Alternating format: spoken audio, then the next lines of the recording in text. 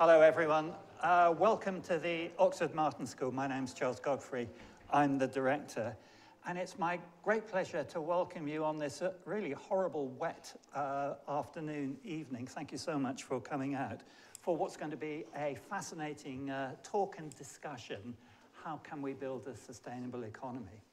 And this is based around a book that has just been published by Dieter Helm, Sir Dieter Helm, who will be speaking first. And let me introduce Dieter. Dieter is Professor of Economic Policy here in Oxford and a Fellow of New College.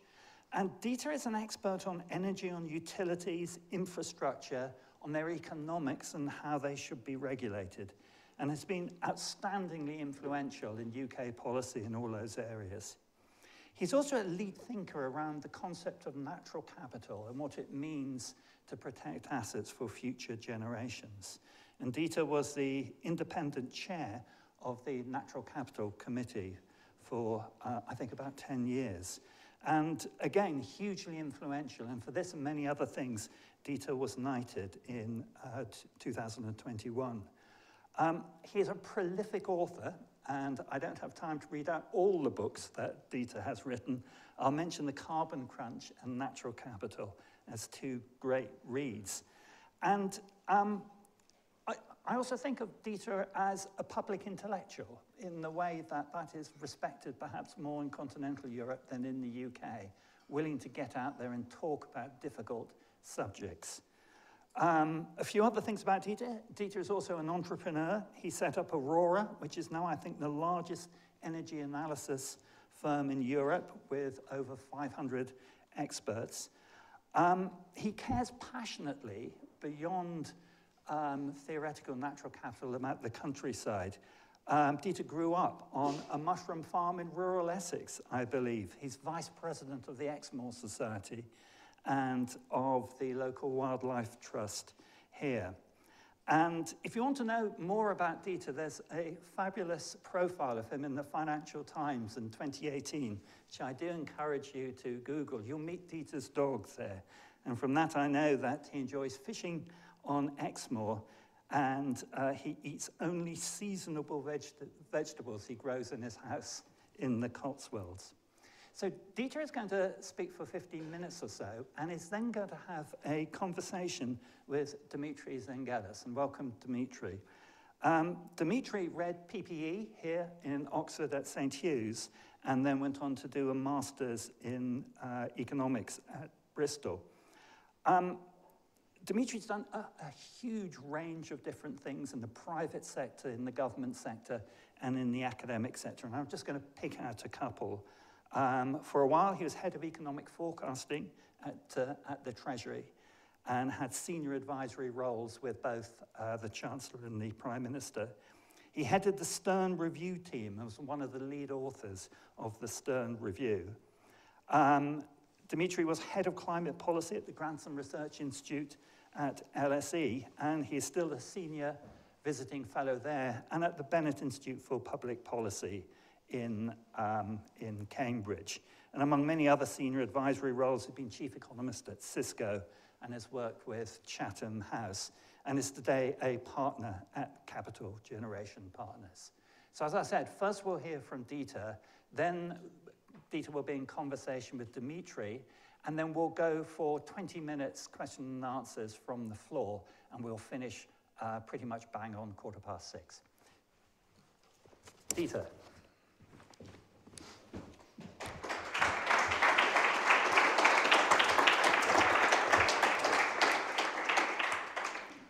Well, thank you, Charles, for reading out a list of all my sins. Thank you very much. And thank you very much for everyone for coming along this evening. And thank you to the Oxford Martin School for organising this. What I'd like to do in just 15 minutes is obviously not cover all the dimensions of the sustainable economy, but to pick out some of the key themes, and then hopefully we can explore those further with Dimitri and in Q&A thereafter. I come at this having spent quite a long time, and I suspect many of you have done, looking at all the terrible things we're doing to our planet and how unsustainable many of the things that are going on are. So my talk and my book is premised on what we are currently doing is not sustainable, and it's premised on the logical corollary of that, which is since it isn't sustainable, it will not be sustained, which is something most people don't step to from the observation that it is unsustainable. And you know this stuff, but I just want to remind you of just how far off course we are. So a couple of very quick slides. This shows what's been happening to the concentration of carbon in the atmosphere since, in fact, 1980, but you can choose 1990 as the kind of date from which the targets refer. It's pretty linear. It just keeps going up. It tilts up a bit more at the end, and it's 2 parts per million addition to the concentration of carbon in the atmosphere every single year since 1990, without a blip. Anyone who thinks we're on a path to addressing climate change, and anyone in particular who thinks that 27 COPs are the way to go, well, I think you need to think again. Because if this is what people had in mind back in 1990 or 1992 with the Framework Convention, I'm sure that they would be somewhat chastened by the outcome. And behind that lies another feature of our unsustainable world. People get terribly excited about how many wind farms we're building. We've got to 13 gigawatts in the North Sea, which is a hell of an achievement. Only China's got more. But 80% of the world's fuel is fossil fuels. 80%. And much of the rest is hydro and nuclear. And we haven't really started on taking down that 80% fossil fuels. And if you go back 20, 30, 40 years, it isn't much different. And the demand for oil keeps going up. It's about 102 or 104 million barrels a day. Okay, that's the amount of consumption. All this stuff about we're going to get out of fossil fuels or just stop oil, right? You know, it's not going in that direction. And by the way, just an aside, it will be such a devastating catastrophe for the world's economies if you literally just stopped oil tomorrow morning, that it's not feasible either. But that's an aside. So on the climate change side, it's pretty unsustainable. And it's much more difficult to spell out the detail on the biodiversity side, but that's pretty unsustainable too. You know, and it partly explains that increase in the parts per million of carbon in the atmosphere, because although it's true that some things have been done about emissions, and of course the lockdowns led to sharp falls in emissions, we have to remember that at the same time as we've been pumping out more emissions, we've been destroying the ability of the Earth to absorb carbon. Sequestration is the other side of the equation. It's what our world does to balance out the stock of carbon in the atmosphere. And if you look what we're doing to our rainforests, if you look what we're doing to our marshes, to our oceans, and especially to our soils, that's also a key part of the equation.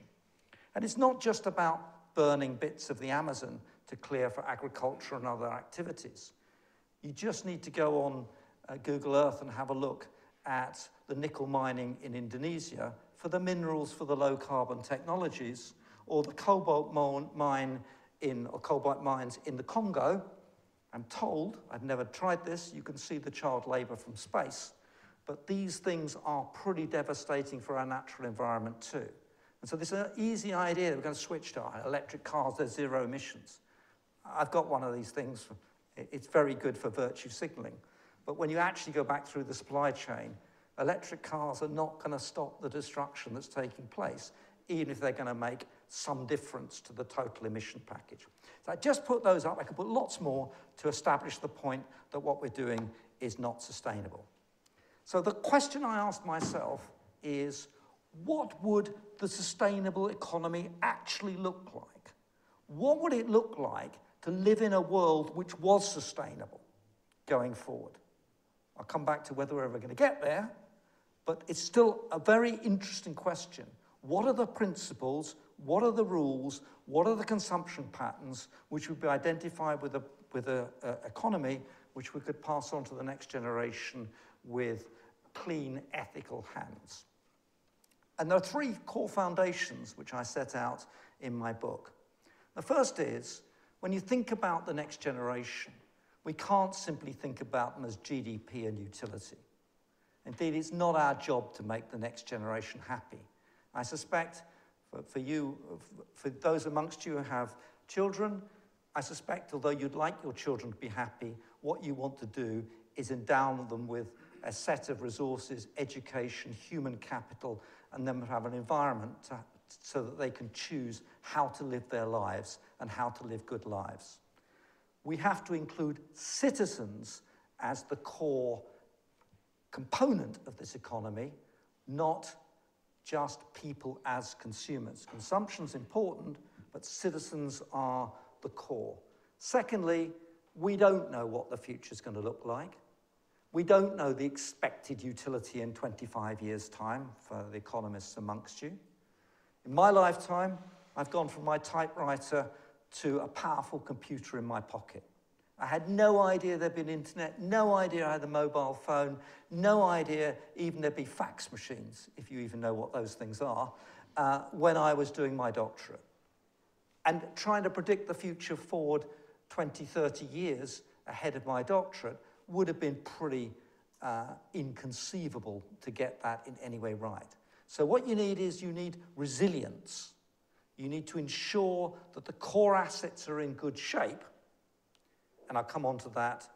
You need to maintain those so that they form the framework within which whatever technology is out there will help people take their lives forward. So uncertainty is of the essence of the sustainable economy, not expected utility. Citizens are the core, not utility maximizing consumers. Okay? The third thing is, it's about assets, not primarily flows. Almost all economics, all GDP is about flows.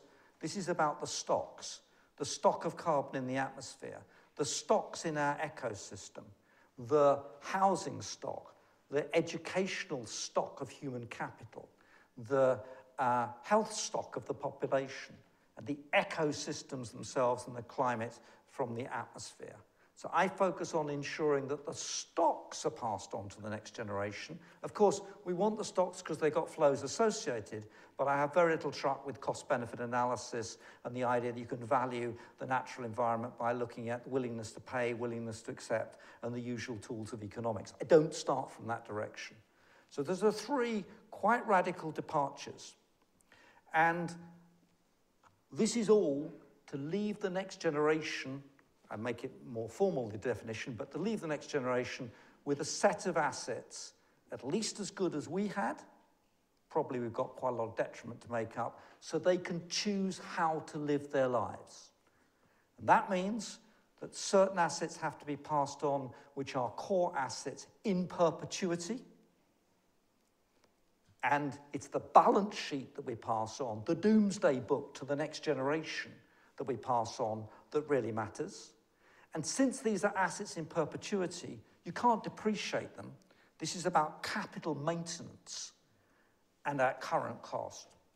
And you might think, oh, well, that's a technical accounting point. It's absolutely radical, because capital maintenance is not an investment.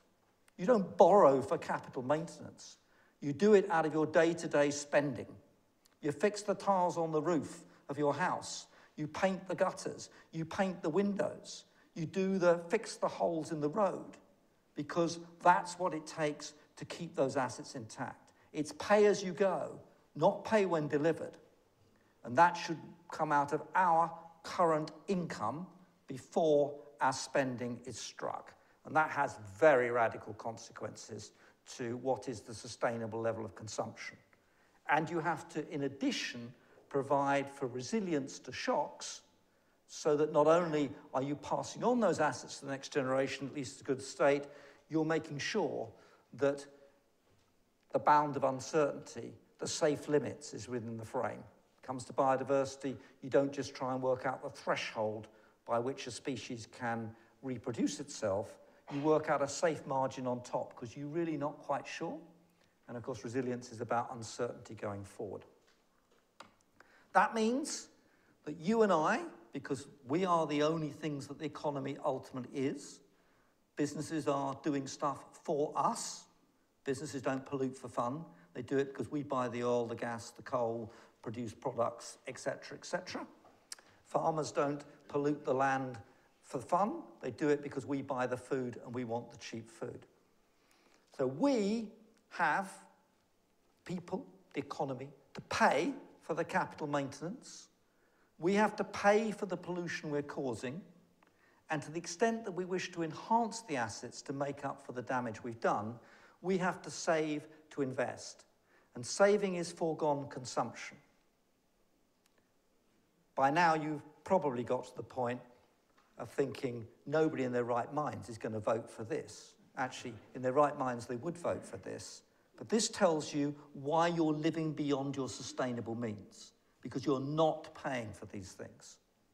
In the recent example of the school roofs, governments propose an opposition to borrow to fix the roofs from this guy. No, you have to provide schools in perpetuity to each generation, and you have to maintain them. And the maintenance comes out of current income, and that is not for borrowing to lumber the next generation with the cost of maintaining the assets which you caused to depreciate and you shouldn't have done because that's capital consumption. And that brings us to the macroeconomics of this, as well as the personal economics of this. If on the 22nd of November, the Chancellor stands up and provides his autumn statement, and he wishes to provide a statement which guarantees that we are pursuing the sustainable economy, if he wants to do that, he has to split what he's doing into a current account, like a business account, and a capital account, a balance sheet. On the current account, there's, of course, current spending, health, education, all those kind of things, the current spending of that, plus providing for the capital maintenance, fixing the potholes in the road, and doing all the other maintenance of those assets the next generation has in mind. And think the radical consequence of that, paying to address climate change should not be an investment, it should be capital maintenance. We should be paying as we go to keep that climate by maintaining the atmosphere constant through time. Okay? And when he's deducted this capital maintenance from the current expenditure and compares, and the revenues are the tax and his other amounts, that's what's left for spending more generally. That's not what he's going to say. And when we have talk about whether there's room for more public expenditure or more tax cuts, I bet you this isn't the way the accounting's done. And on the capital account, assets equal liabilities. We do not need to value assets in perpetuity. You don't need to value nature with a price because you're not going to sell it. You're not going to depreciate it. You're only interested in the costs of maintenance of that nature. The liabilities offset exactly against the assets, and the only thing you borrow for is new enhancements, new assets. That's radically different from how we have gone about building up ever bigger liabilities in debt for the next generation to inherit or require inflation to write it off and default upon. So it would be a very, very different autumn statement come the 22nd of November. So where does that leave us? Is this all, oh my God, we've all got to wear hair shirts, cut our expenditure, etc., etc.? Well, yes and no. There is no escaping the conclusion that the sustainable level of consumption is significantly below the actual current level of consumption. That if we did the capital maintenance, if we paid for the pollution we caused, there will be less room for our spending. And if we saved a bit of our income to pay, to provide for the investment, for the enhancements, that comes off it too. You can't carry on the current consumption path and pretend you're being sustainable. Right? How much the adjustment is, how long you take to make the adjustment, and how you look after poorer people in that framework, I have a whole chapter on the social justice dimensions of this, are important components, as is the constitutional framework which makes this stick.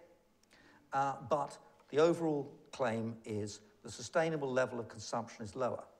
Now, some people in the environmental movement conclude from this that we want to have no growth. It's not just we need to cut our cloth to our sustainable requirements, but it's also the case that we can't go on growing our standard livings into the future. That's nonsense. It's true, we have to come from this level down to this level to get to a sustainable consumption path, but economic growth is caused by technical progress. And you only have to look around to see the sheer scale of technical progress coming our way. Quantum computing, genetics, synthetic biology, digitalization of virtually everything, AI, fiber. It makes it look like a picnic in the park, how I got from my typewriter to my mobile phone in my pocket now, to what is potentially out there coming forward. And that, yes, does make us better off. So it's about getting onto a sustainable path, and then, of course, within the bounds of remaining to do the capital maintenance, enjoying what benefits that economic growth may bring, properly defined. This isn't GDP growth. GDP doesn't really figure in this frame. So let me conclude. As I said earlier, you may rightly observe that this is going to be a pretty hard sell. Right? But that's not what the voters want. They want tax cuts, they want more public expenditure, and they're quite happy to borrow and let the next generation pay for it. Everywhere. Right? To advocate what I suggest here would probably be a kiss of death at the next election. Okay? But that doesn't change the context. That just says we're not on a sustainable path, and we're not doing enough capital maintenance. We're borrowing for capital maintenance when it should come out of current income. We're not paying for pollution, and therefore we are on that unsustainable path. And the question that arises, which is the subject of the book I'm now writing, is called How It Ends. Because it does end. What is unsustainable will not be sustained. It's not whether we become sustainable, it's whether we do it ex ante now and take reasonable steps in that direction, or it's forced upon us ex post. And many of you will have contemplated what the world looks like with half the biodiversity and 3 degrees warming. That's part of being forced back onto what will be a much poorer, but nevertheless inevitable path. So it's out there to do. It's not rocket science to work out what's required. It's not the conventional economic way of thinking about this, but it's my best shot at what I think the sustainable economy would look like. Thank you very much.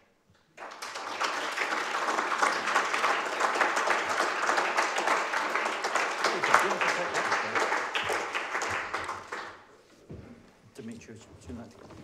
Dieter, thanks very much. That was incredibly clear and very sobering. Dimitri, I'm going to hand over to you now to have a conversation with Dieter on some of these issues. Thanks very much, Charles. I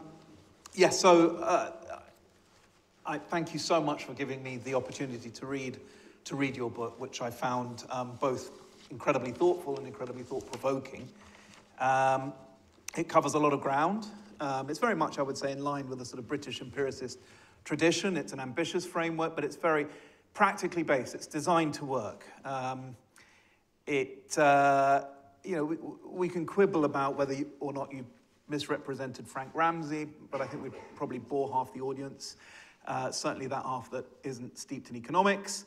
But I think your focus on the next generation, I think, is the right one. It yields the same outcome in a much clearer way, and I think you're right also to point out this isn't about expected utility, it isn't about consequentialist outcomes in the future for the reasons you've given. We just don't know what those will be, and it's no point us trying to second guess them, although I would say we can steer them, and that's something that we can come back to, but we can't predetermine them in any deterministic sense. I think your invocation of a sort of Amartya Sen type capabilities approach, whereby people can have the opportunities to live their lives and flourish, I think again is also a very fruitful one. And I agree absolutely and wholeheartedly that this is about core systems. It's about preserving and maintaining primary assets. It's one of the reasons I helped set up the Wealth Economy Project at the University of Cambridge, which focuses on natural capital and social capital. I think you gave some really good insights as to how we can best do that.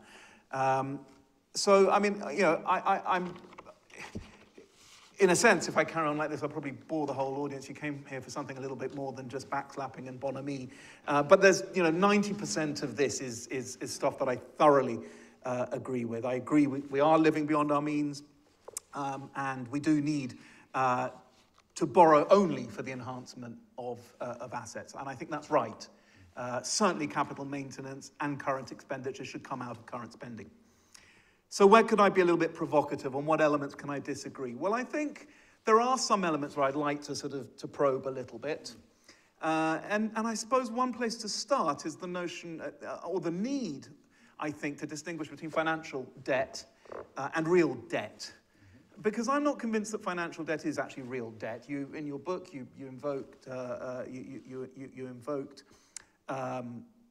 Robert Barrow, who famously said that government bonds are not net wealth. And I think by the same token, government debt is not net debt. We're not really borrowing from future generations. We're borrowing from each other. It is a claim on future taxpayers who will then have to repay other future taxpayers. You're all part of, but most of you are part of both those camps. You're both taxpayers, but you also have pensions and insurance and so on, and those are the entities that buy the government bonds. So it's not an intergenerational distribution. It is one that should make us worry if we think those bonds cannot be repaid because they are funding unsustainable consumption. But you should worry about that as much from the perspective of a bondholder as from a taxpayer. Something would be out of kilter. And it's certainly a worry from a single state perspective. And I would wholeheartedly agree that the UK in particular has a problem with consuming too much and saving too little. And that has been a key part of this country's relative economic decline. But of course, at the whole economy global level, to the extent that we can't be borrowing from Mars, those financial balances do have to balance. Okay, we are not building up liabilities with people outside the world. And this, I think, is where it starts to get a little bit interesting, because I totally agree that in the sense that we are living beyond our means, we are not investing enough, not only in enhancing our capabilities, but even maintaining those assets in perpetuity that Dieter talks about. But if you look at the drivers of this, it's not obvious that at a global level this comes from a deficiency in desired saving. Certainly, I think that is the case in the UK, but it's not been the case in China, it's not been the case in parts of Asia, it's not necessarily the case maybe in Germany or Holland. And the evidence for that, this is just assertion, but the evidence for that is the fact that ex post, the global neutral real interest rate that balances savings and investment has been close to zero now for about 2 decades.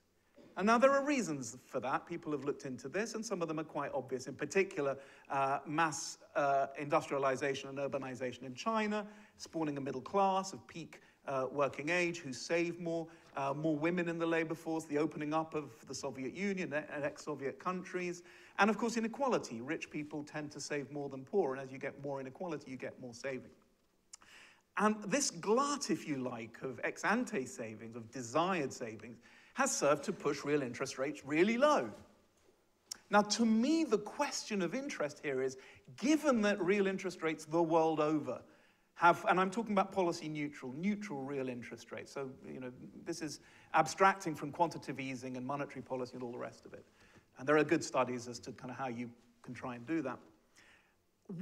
Why on earth are we not investing? If there's free money to be had, you only have to look around you at the state of, you know, the capital infrastructure in this country and other countries to wonder what on earth is going wrong with our society, where we're basically not recognizing anything that seems to have even the most marginal positive return, because you could borrow and invest and make a return on that. And I think here actually Dieter's book is really telling, because actually you go into some of the reasons for that in a way that I have to admit I had not thought of before. And I think your account of how increasingly we're moving into a world where there are more and more goods and services of a public good nature. They're either non-rival or non-excludable or a bit of both. And in particular, as the economy becomes digital, we are seeing more than that.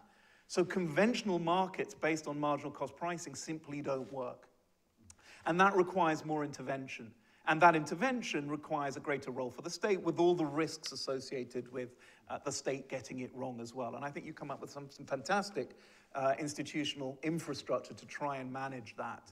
But it resonates with me because it makes me think, well, actually, yes, I think that may be part of the explanation as to why society is not investing at the level it should have done. And I'll end by kind of invoking another book, which I recommend if you haven't read it. It's Simon Sharp's book, 5 Times Faster. And he makes the point, a similar point to Dieter's, but I think slightly nuanced, slightly different. He also makes the point about the need for public intervention in the kind of economy we're seeing. But he talks about the dynamics. He talks about the fact that a lot of the technologies that we're going to need to clean up our economy are not ones that start cheap. They start expensive. But as you invest in them, as you deploy them, as you learn by doing, the costs start to come down radically. We may quibble about whether solar PV is now cost competitive with fossil fuels when you take in grid system balancing costs and intermittency. But the rate at which they've been falling, 90% over the last decade, suggests that if they're not already, they very soon will be.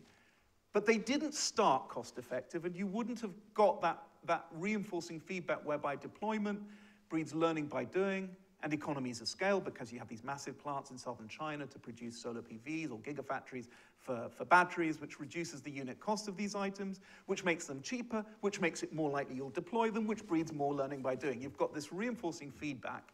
And like all reinforcing feedbacks, they are perniciously difficult to project. You can't forecast something that is mutually reinforcing. It makes forecasting incredibly difficult, and it makes forecasts very path dependent, and they don't converge on unique equilibria. All the stuff economists hate, because it makes a mockery of their models. And I'm as skeptical as you are. I mean, I've often been quoted as saying economists not only get the future wrong, they make the future wrong. Because to the extent that they're actually believed when they talk about how limited the technological options are and how eye-wateringly expensive this is going to be, agents behave as if that's true, and they make it a self-fulfilling prophecy by delaying the kind of investment and the kind of deployment and behavioral change that's necessary to bring those costs down. So I think that sort of dynamic element, to quote Simon Sharp again, he says there is no level playing field. If you have a level playing field in technologies, you will always end up with the incumbents winning out. They have the existing capital, they have the lobbying power, they have, you will end up with more efficient coal and more efficient oil and gas. You will not be able to have that leap, to quote Acemoglu and Aghion, to kickstart the clean innovation machine. What does that mean? It means you need some intervention, powerful intervention up front, to get the clean economy going until you reach such a point where it becomes so self-evidently, in many cases, superior to the incumbent technology that you can take your foot off the policy pedals. But up front, you need some positive intervention. And where I slightly differ with Dieter is I'm a little bit more, in the Paul Romer sense, conditionally optimistic. I'm not complacently optimistic. I don't think we're going to do this. We are going to miss our targets. We are in grave danger as a society. But the tragedy of this is, if we got our act together, we really could do this. That's the conditional optimism. It's certainly climate change, rather harder with biodiversity and natural capital. Climate change is actually the easy bit. It's not fundamentally a technological or an economic problem. It's primarily a political and behavioral problem, which doesn't, by the way, make it any easier. On the contrary, that's why it's so bleeding difficult. But that is the nature of the problem. I think a lot of this is about how we get the political economy, and some of the stuff in your book about making this a just transition, recognizing the degree of disruption that this will bring about, and trying to make sure that as many people are brought on board if this is going to work, I think is very much the right place to land. And again, to quote Simon Sharp, the reason there isn't a level playing field, or if you think you can adopt a technology-neutral approach. And here I think there is a little bit of a difference, because you see the role for intervention in terms of providing the governance infrastructure for some of these markets, but you're perhaps a little more skeptical about the role of governments in picking winners, giving the sort of the lobbying and vested interest side of it, which is absolutely valid. But if you don't start picking winners, taking some risks, not all of which will come good, then what you'll tend to do is carry on with more of the same. Because the way our society is structured, we will keep doing things the way we've done them and follow the path of least resistance unless given a bloody good reason to make that change. And I think on that, we are really fundamentally agreed. Let me come back on just a few of those points. And just as a sort of aside, I'm not pessimistic or optimistic. I think I'm trying to be realistic about these things. And I have so many conversations, oh, that's all pessimistic, or you ought to be more optimistic. This is too serious to try and work out what mood you're in. This is about just being really forensic about both the state of the world we have and the options and their costs. On the new technologies, I have a whole, I don't have time to, a whole section on the public goods, of which R&D is by far the most important. Okay? And R&D will never be done properly by a market, left to its own devices. No. That doesn't mean startups, I've done some of my own, don't have a massive role in that frame, but you need a supportive structure of institutions, dare I say, of tax regimes, and you need core universities to make this stuff happen. And if I found that argument hard in the past, I just say the word vaccines, and then people get the point. And it's fairly clear. So I don't think we disagree about that. No. The thing about R&D is it's fantastically wasteful, but some things work. Okay? That's why the private sector is not that interested, unless it's real startup with tax incentives and all that kind of stuff. But no problem on that, really. Okay? On the point about the social justice, etc. So I try not in the book to abstract this problem of the sustainable economy from some of the other things that are happening in the economy simultaneously. So zero marginal costs is the big feature of our world going forward. That's what digitalization does. That's what AI does. It really changes the nature of these things. Now, from an infrastructure core asset point of view, they're already zero marginal cost, right? Or quite close to. The whole characteristic of infrastructure is very high fixed and sunk costs and very low marginal costs. That's why the state is always involved in protecting the investors, and why nationalisation is often reached, because the state cannot live up to its commitment to private investors to sustain the assets they put in place and not expropriate them ex post. I could talk to you about Thames Water at length as to how these issues now come to the fore. But this central point, now if that's true, and if digitalisation is arriving at the speed which it looks to be, then many people are not going to have the futures they think they're entitled to in the workforce.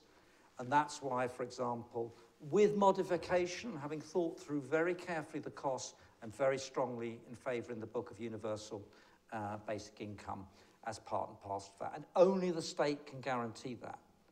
It's not an option unless you want revolution, when large parts of the population are disenfranchised from the workforce. It's part and parcel of it. The transition, you call it transition, I call it doing the capital maintenance, the adjustment to the consumption is going to be part and parcel of that frame. So social justice isn't just the normal stuff about social justice. It's actually about how is it the state enables the population, the citizens, to have access to the basic social primary goods, these core assets, in order to choose how they live their lives.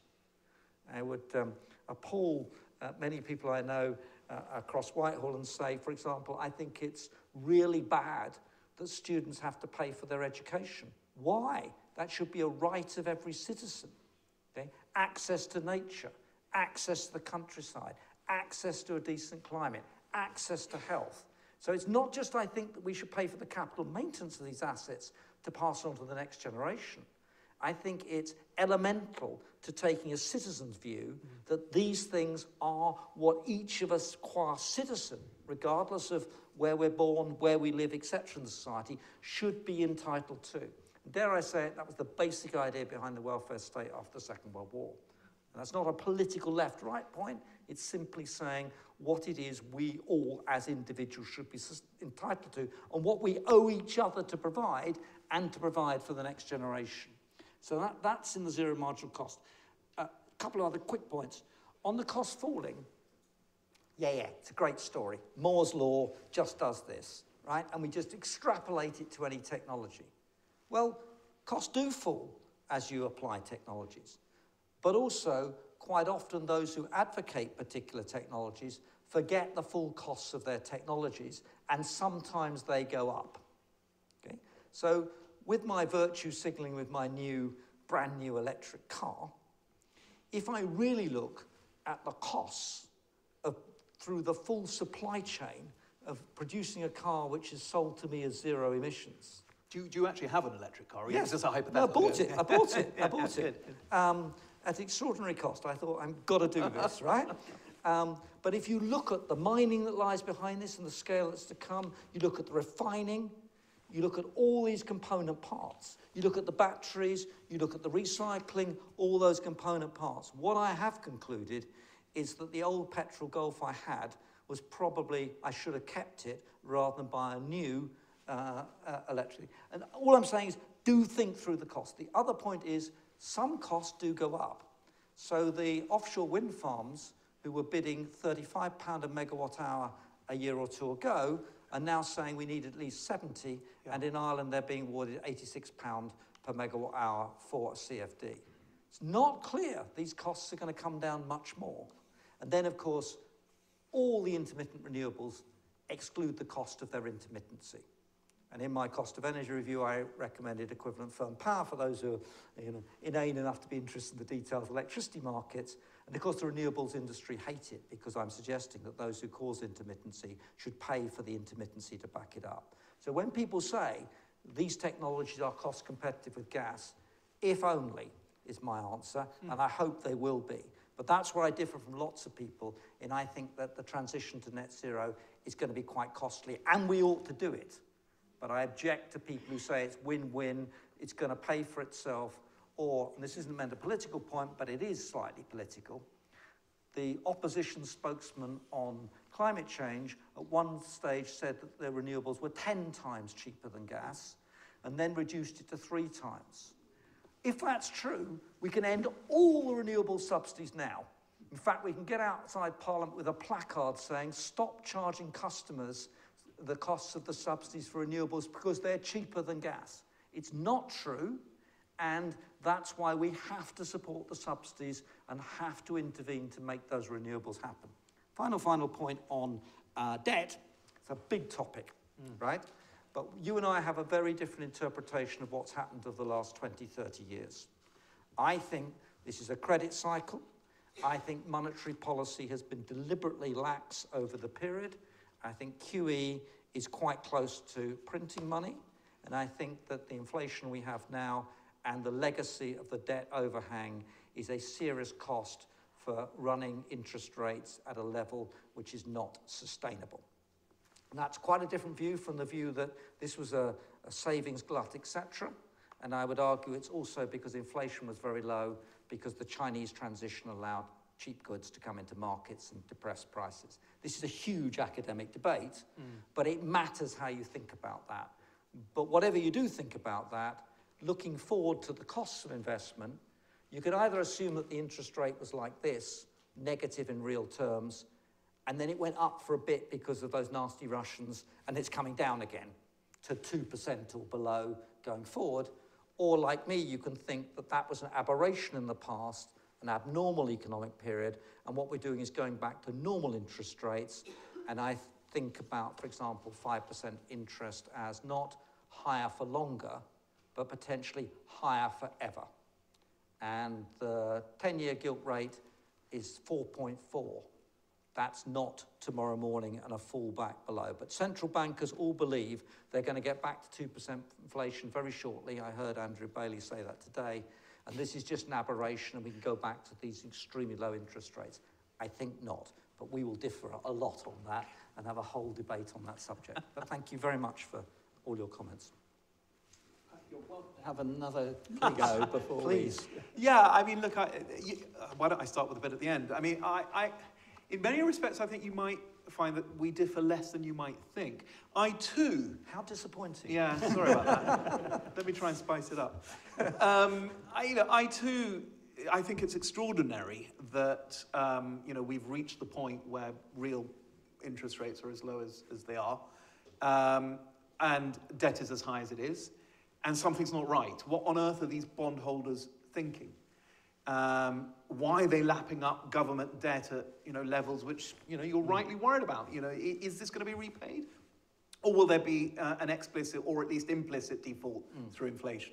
Surely the likelihood of one or other is a lot higher, and I think that's right. And yet, for some bizarre reason, and it's worth examining that bizarre reason, that is where a lot of this saving, whether you call it a glut or not, this saving has gone.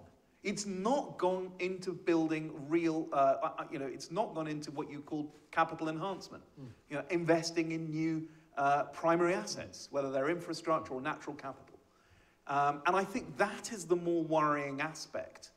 And again, it goes back to the points I thought you raised, some of the questions that you rightly raised in your book.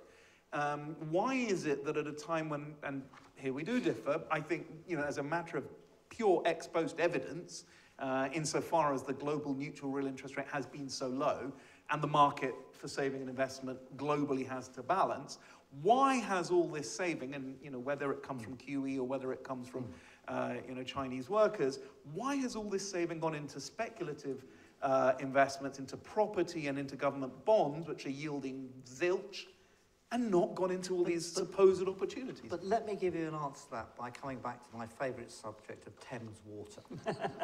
You could not resist, could you? No, I can't resist it, okay? So, when it was privatised, the idea was, with all the water companies, that there was a huge amount of investment to do. Very little investment had been done in the 80s, and there was a clear need to deal with the leakage, actually deal with the sewage works, and create new water resources. So the private sector balance sheet was created. Actually, it was given cash injection, so it was better than naught. And the idea was the balance sheet will be used for real capital investment, which would fit my model because it's essentially enhancements, right? Some of it would have been maintenance and shouldn't be called that form. What happened was the real interest rate was negative, right? That means that borrowing was free. Yeah. So what the owners, the successive owners of Thames have done, I think it was the original privatisation, I think RWE owned it once, Macquarie owned it, lots of people owned it, okay? Leveraged it what to they the did hilt. was to say, look, we've got this set of equity, this value of the company, let's swap the equity for debt. Yeah.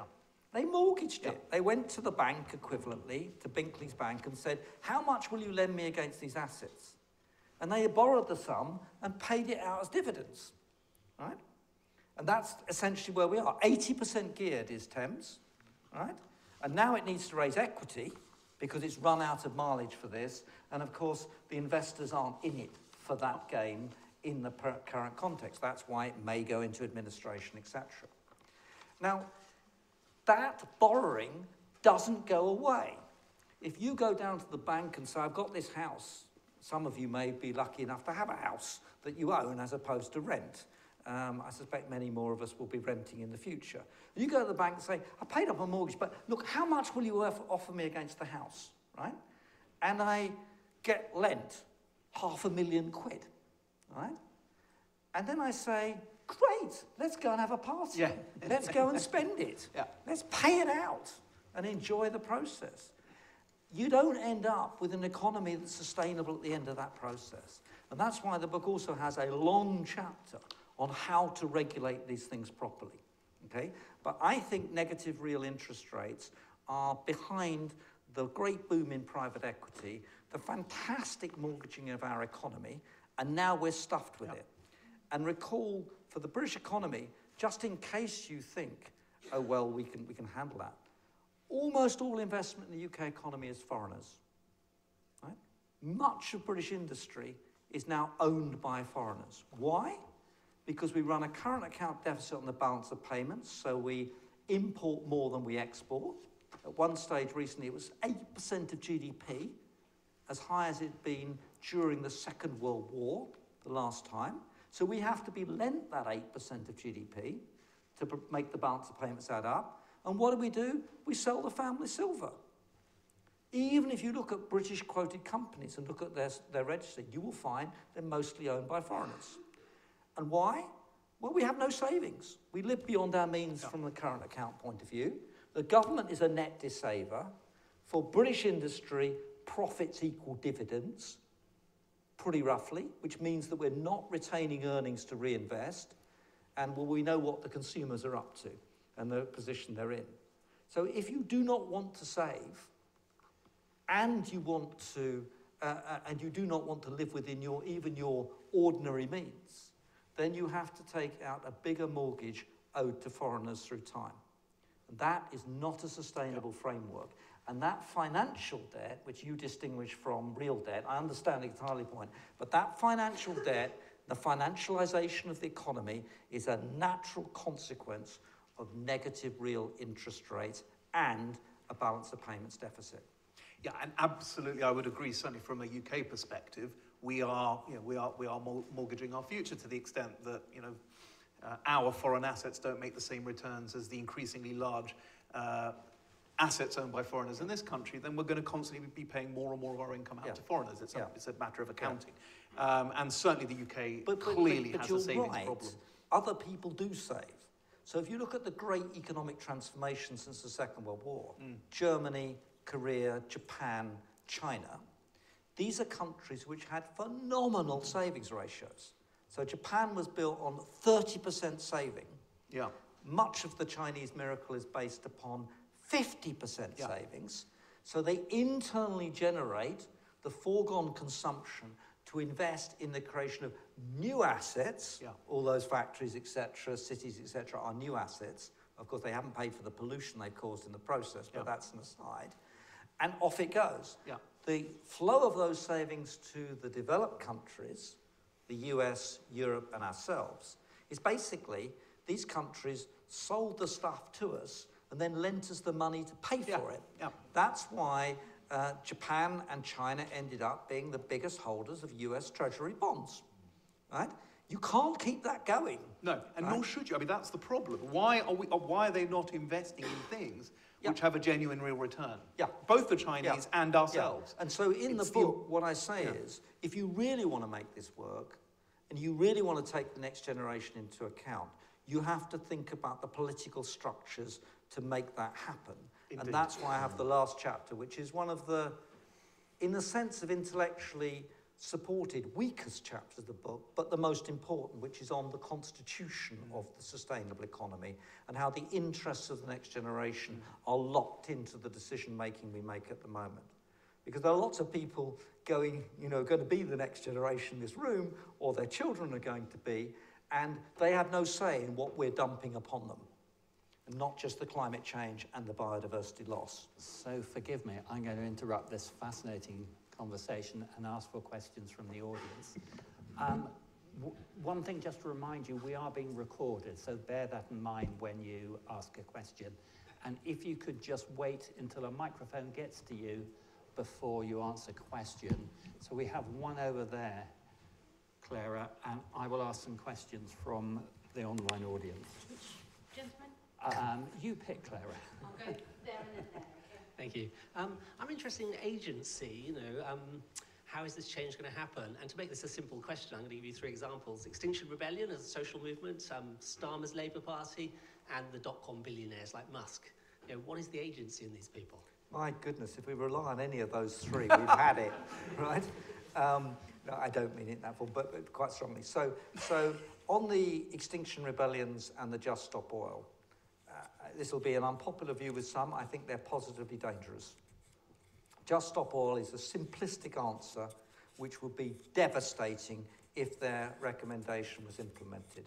And it also often these arguments are based on the idea that if you glue yourself to some nasty oil company and the oil company changes its way, all will be fine. What this does is forget agency. We buy the stuff. Yeah. We are the polluters.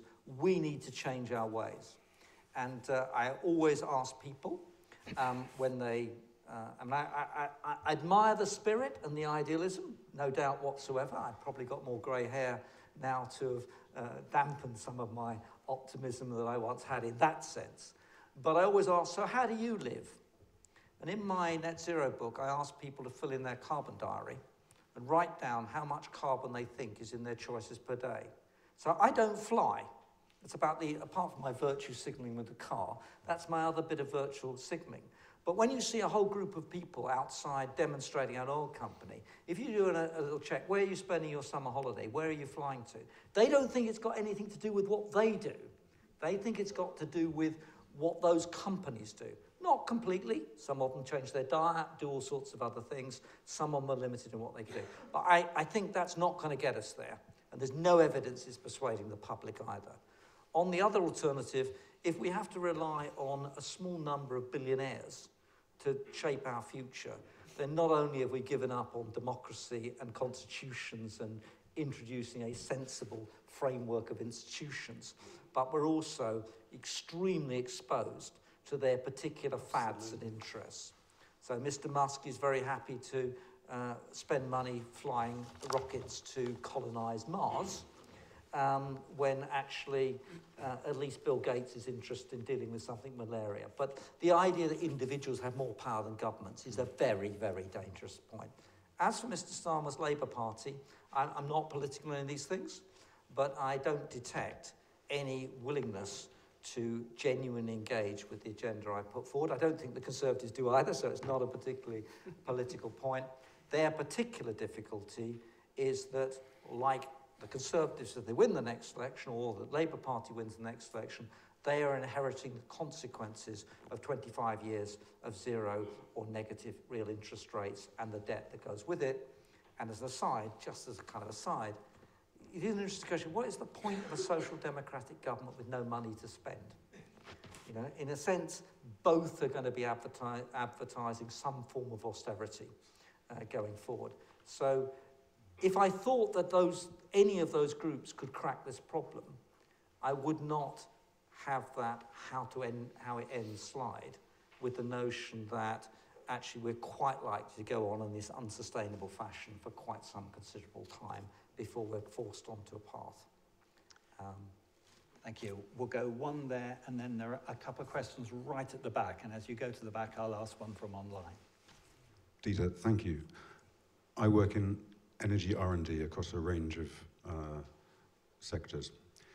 If I think about the decarbonisation of transport, it's looking very much like we're going to need, well, we will enjoy EHGVs. For maritime, no matter what route we go down, we will need more electrical power to fund that. That makes ports multimodal locations where, from a national economic perspective, we need to invest sooner rather than later in hundreds of megawatts of more electrical power. Yeah, agree. How can we do that? Bearing in mind it seems to be falling between the gaps departmentally at government level. Where does that fit into your model? And then how can we help other countries do the same? Okay, so first of all, when I talk about the systems the next generation have to inherit, I do give primacy to a decent climate and biodiversity, but I do think these other physical infrastructures are important for the future generation to inherit, and indeed they're essential for doing the environmental things that we want to do. That's the first thing. The second thing, and it's a major part of my work and in the book, these are all systems, okay? And the idea you can think about these systems as discrete projects and apply cost-benefit analysis to them is utter nonsense, right? You know, you need a grid, right? You need a system, an energy system designed for decentralized generation. These networks have to be built ahead of demand, right? Our approach is precisely the opposite. 5-year period reviews, off-gem regulation, discrete cost-benefit analysis of each project, okay? It ain't gonna work. And to the credit, I mean, this is not a political point, again, but to the credit of the Prime Minister's speech when he talked about slowing down on the targets, which, by the way, I think we're never going to achieve them anyway in the previous frame. It's an aside. You can read what you like into the intentionality of this. But the most important part of his speech was, we need to really get on with the grid. Okay? Now, what you're describing is a doubling of electricity capacity in the UK by, what, 240? This is huge, right? And that cannot be done in a discrete company-by-company basis. Companies can do this stuff, but you need a spatial plan for the networks, and you need the capacity to ensure that the networks as public goods are put in place. And that isn't, again, something the private sector can do on its own. It can raise the money, it can do the investment, but someone else does. So I've advocated for catchments, so think of Thames, etc., and for electricity, and I actually think this is appropriate for fibre and broadband, that we replace the economic regulatory system we have at the moment with system regulation. And when I did the cost of energy review for the government in 2017, system regulation was absolutely essential to this system planning. Good news, we are going to set up a future system operator in a matter of days, and there will be a strategic plan. Whether it's up to the job and whether people realise how much it's going to cost. So back to this point, it's not a free lunch to move from the current system to a new system. There's a huge amount of money that has to be spent to get from here to there. So the real question is, do you approach this by saying, we'll do what we can, we believe that this is all cheaper than fossil fuels, and what we'll do is we'll do what we can as long as bills don't go up. That's pretty much the policy position of at least one major political party or not the other. Or do you say, this is what we have to do, and it will cost whatever it costs? And I make the comparison between thinking you're in 1936 and you've got a peacetime economy and you want to win the Battle of Britain in 1941. Do you say, let's let the market forces think about which plane they should invest in? Do you think we should just let companies work out, where should we have an airstrip, do you think? And we'll have competing infrastructure, competing things. Or do you say, it's too urgent?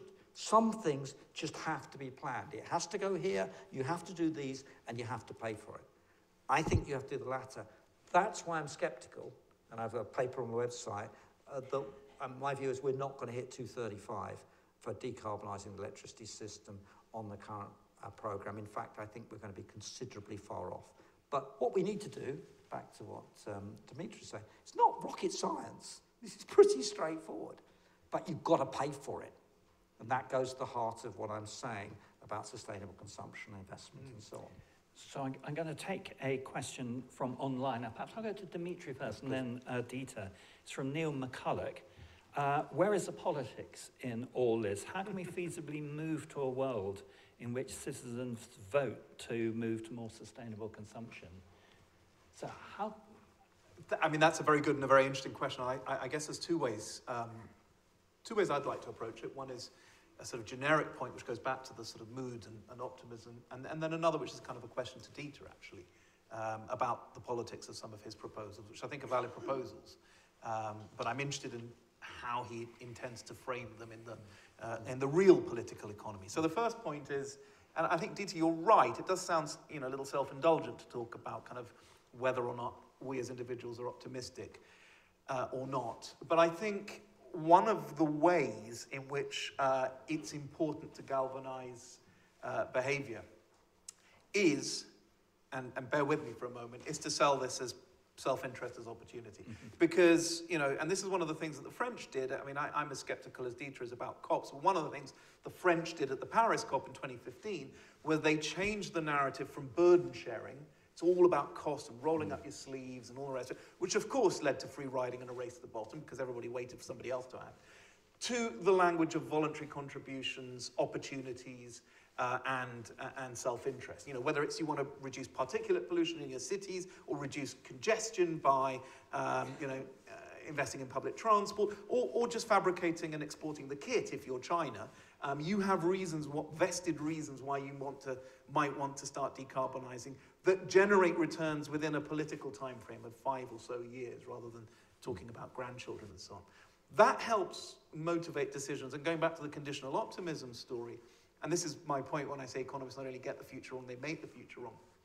If we tell a horrific story about eye-watering costs that will last forever, then of course, if you're a mayor or a politician or a business investor or even a consumer, and you're thinking of investing in some new clean technology, are you likely to invest in it if you're told it's eye-watering expensive, the finance is niche, and there's no growth market? Answer, probably not, right? If, on the other hand, you're told, look, the costs are coming down very sharply, the finance is becoming mainstream, and this is one of the fastest growing sectors in the world, are you likely to invest? Well, probably more likely. And you could even be a steel or cement producer who might think, look, if I'm going to stay viable in the future, I'm going to be best in class in terms of efficiency and emissions. Now, here's the trick. The very act of investing, as we said already, is the thing that starts to bring the cost down.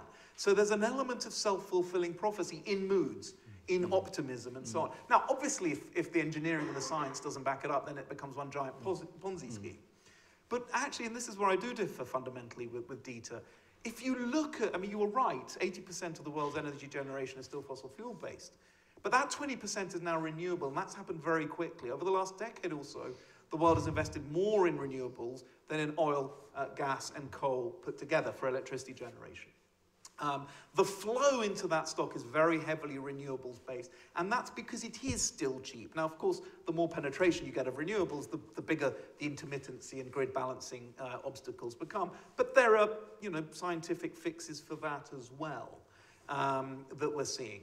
And even more broadly, if you look at energy in general, last year, for the first time, there was $1 trillion roughly of investment in renewable energy, which is about the same as went into fossil fuel. So one is displacing the other. It's not all additional cost. For every renewable technology you have to build, you might have to build fewer, oil rigs, mines, refineries, railways, and ports. You might not if you need the raw materials to build the batteries. You're absolutely right to talk about the broader consequences. But you need to look at the broader consequences to get a sense of this balance. And I'm getting, it's certainly, if you look at how much we have achieved in two non-trivial sectors, energy generation and vehicles. It's very easy for people to roll their eyes and go, oh, no, they're the easy bits. That's not what we were told 10 years ago. There was 10 years ago, if you'd said that you even had a discussion about whether renewables would be competitive with fossil fuels, it would have been kind of escorted out of the building, by security. It would have been laughable. Electric vehicles were purely playthings for the rich. And now there's no serious auto manufacturer that's investing R&D into the combustion engine. That's yesterday's technology. So if you think of just how little effort society has put into generating these changes, we've gone nowhere near spending the 1% of GDP that advocates talk about. Our policy effort's been pathetic. And yet suddenly, within the space of a decade, we are decarbonising our energy system, and we are changing from combustion engines to electric vehicles. That's quite phenomenal. Just think what we could achieve if we seriously put our mind to it. Now, that's not to say it comes for free.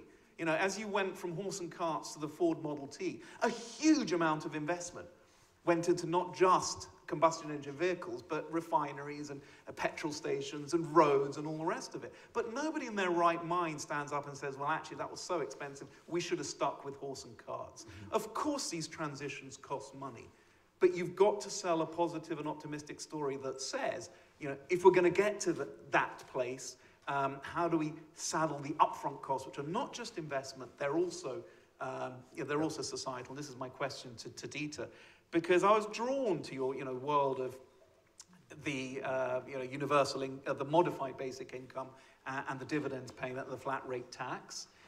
You would not design a tax system from where we are. You would want to, if you could start from scratch, you'd start with that and then start modifying it for all the kind of tweaks that you need to make. But how much were you seriously presenting that as something that any political party would consider, or were you presenting that as a hypothetical? Because, of course, the change would be so large and so disruptive that it would be political suicide. So the answer is... Dieter, I'm going to ask you to be quite brief. Sorry, that was too long. One more question in. Sorry, I will shut up. So the answer is... No problem. The question I addressed was, what would the sustainable economy look like? At no point did I say we were going to go to it, right? That's very important, okay? Yes. Okay? So I am practically very interested in that question. Yes. As an aside, the 80%, 20%, don't overstate it. because of the remaining 20%, a big chunk is nuclear and a big chunk is hydro dams, really big. The renewables bit on the top is really small. It's a fantastic achievement to double it. If you've got one wind turbine, you have two, you've doubled it, right? The amount you've got to do to really decarbonise is huge, right? And we may be looking at different numbers. But I think it's really important to realise just how big the remaining bit is. And there's no evidence whatsoever, and we're not the main causer of climate change anymore, there's no evidence whatsoever that countries which really are pushing on the emissions are cutting into this frame. Just a quick observation. China's put more carbon in the atmosphere in the last 8 years than the UK has since 1750. You know, you've got to get these numbers into proportion. But it is a very big country. No, very big. No, just quickly the answer to the question. First of all, I don't believe in telling lies. So I believe in telling the public the truth about what you think the costs are going to be and not deliberately trying to tell people it isn't going to cost them when it is, because they find out. And I think the reaction in Germany, the AFD, the reaction in the Netherlands, the reaction actually the farmers in elsewhere, and the reaction here in the UK, and the threat to the net zero programme that comes when people find out it isn't true is really difficult. The second thing is low-hanging fruit. So go for the new no regrets things first. There are quite a lot of stuff in the things you describe, etc., which we should go for and do, and they're not going to cost very much. But in that frame, address that. And then finally, I do come back to my last chapter. You will have to have constitutional change, because I don't believe our democracies are up to the job of tackling these problems without constitutional change. America has a constitution which protects individual rights. We could have a constitution which protects the interests of the next generation. Dieter, I think I'm that's going vital. to interrupt you there because I That's a want to lovely get part of the one book. last question, and if it could be very brief, please. I'll try and squeeze it in. So I actually wanted to ask a question. You said in your presentation something about not having to cost or price nature into perpetuity because you don't sell it. Yes. But obviously, I mean, I would love it if we lived in a world where we didn't have to sell nature, except just by fundamentally kind of living and eating. Obviously, natural resources need to be used. And so I was just wondering how you... So you've misinterpreted what I said, and that's and my fault. I also just wanted to push back on your kind of pushing everything onto the consumer. And of course, I totally agree that, you know, we do buy this stuff and we do want cheap food. But is there not a false dichotomy there, and that it is also, you know, producers are also profit maximizing, and potentially they have the greatest power and resources to create change at scale? Forgive me, I have to stop you there because we do need to finish. Dieter, just a quick response. Quick answer. So the last bit, okay, if you want to change the behaviour of industry, great. You'll probably increase their costs and that'll increase your bills. If you're worried about profits, profits go to individuals. There's no such thing as corporate profits staying in corporations in perpetuity. Ultimately, the value of a company is the discounted value of the future stream of dividends. So if you're worried about those, tax them, right? Tax those individuals who receive that, if that's your concern.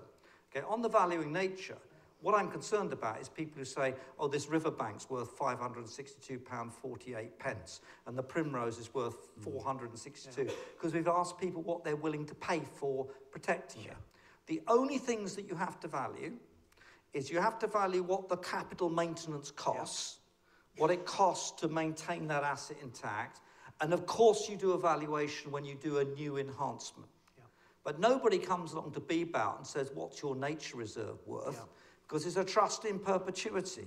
And that's a model which you might want to think going forward. But they do say, how much does it cost BBOUT to maintain that hay meadow at Chimney Meadow, which is wonderful, by the way, just outside Bampton, a good advert for BBOUT. And they do ask too, how much money do we need to raise to put some new environmental asset in place? That's what you value. But this idea that all of nature, these assets all have to be valued, and we need a balance sheet of the asset value of nature. This is nonsense. And the ONS try and calculate this, so they end up with the idea that nature, natural capital, is worth significantly less by an order of magnitude than the housing stock in Britain. How could that be true? And it's mostly oil and gas under the North Sea. Yeah. Forgive me, I'm going to have to stop this. Sorry, we could very much have gone on for age. Just before, in a moment, I'll ask you to thank our speakers. Before I do that, we have another talk tomorrow, actually, about Akam Steiner. Akam is the head of the United Nations, the UNDP, United Nations Development Programme, and he will be here in conversation with Valerie Amos, Baroness Amos, and that's the same time tomorrow. We have some wine next door, and I should reassure my economist friends here that the wine, it's not debt-fueled consumption, it's strategic investment in social capital. Good, good. It's not a free lunch. Can I just add one point? I just wanted to say the book is open access, so it doesn't cost you anything to download it, and it's open access so as many students can read it as possible. So I was about to say do that. And in the next door there will be flyers which will give you instructions on how to do that. Dimitri and Dieter, it has been a privilege to sit in on such a fascinating conversation. Thank you so much, and it's really important work that you're doing. Thank you.